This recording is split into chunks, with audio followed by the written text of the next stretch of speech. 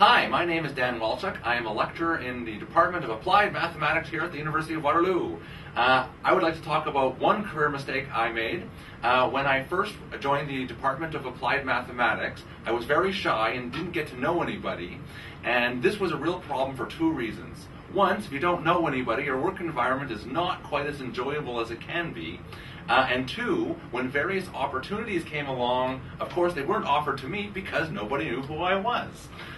So this was a bit of a problem, and over the years I realized this and made a much bigger effort to get to know people and be friendly and get my face out there.